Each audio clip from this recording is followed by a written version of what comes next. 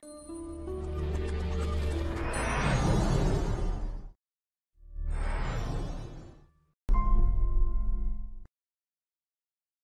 folks, and welcome back once again to our Tesla project. And this video, I just want to make it nice and quick. It's more just a response to the previous video where we were running the motor with the inverter put back together into it. A lot of people commented both on the video and on the forum that I was running the motor in reverse and that was a bad thing. Well, I didn't realize when I was running the motor here that it was in reverse. I realized it once I was editing the video, and that's why I put a little smart ass comment in there about running the motor in reverse. So yeah, I know that you're not supposed to do that, and that Tesla don't do that themselves because there's no oil pumping going on in the gearbox when you're in reverse, so I think they limit to 15 miles per hour. We have, just today I've been doing a few more tests, so I thought I would make this video just to assure you guys that yes, I did know that what I was doing was not a good thing to be doing, and we won't be doing that again in the future. But we've been doing a few more little things here today. We got some software updates going on, so I'm just gonna jump in now, show you some of this stuff, and we'll wrap this one up pretty quickly. Stay with us. Alright, so back again here, drive unit as we had in the last video. Running from low voltage here just because there's no need to be high voltaging at the minute for these tests. One of the advantages of the Tesla motor is that it has such a low impedance that you can get it up to really high RPMs with very low DC bus voltages when we're in a no load condition here.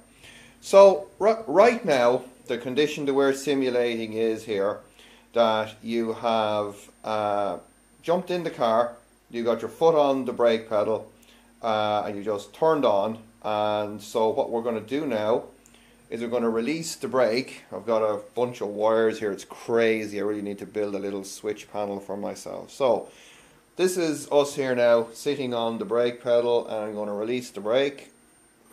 Brakes off, and we go into creep mode.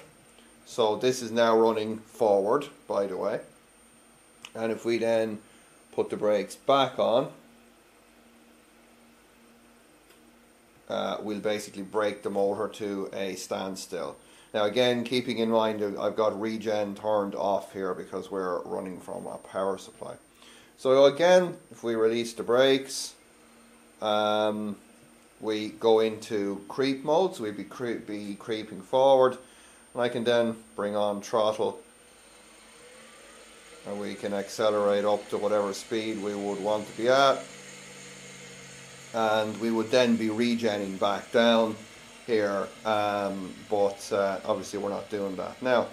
So then the next thing then in the nice to have category is to have cruise control. So cruise control is operational. Bring the camera in here. So there we are. We're creeping along, and we're going to go drive the car, so we're going to accelerate up to whatever speed we want to be doing.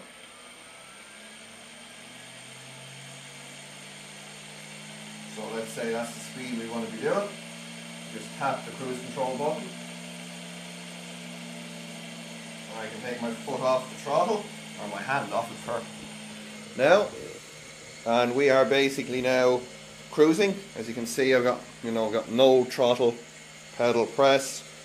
Cruise control is now engaged, and up to a particular throttle setting that we would want, the motor will basically continue to run at that speed with a closed loop feedback. So if we go up a hill, we'll put on more throttle. If we go down a hill, we'll start putting some regen in there.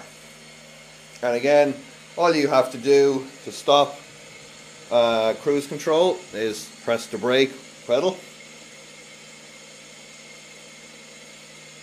There it is, brake, so you just tap the brake. And what we'll do now is we'll basically just drop back down, and go back to creep mode. So just a few little small things there. Just thought you guys would like to see. Alrighty, so that's about it. Again, main purpose of this was just to assure you that yes, I did cop on to the fact afterwards that I was running the motor backwards.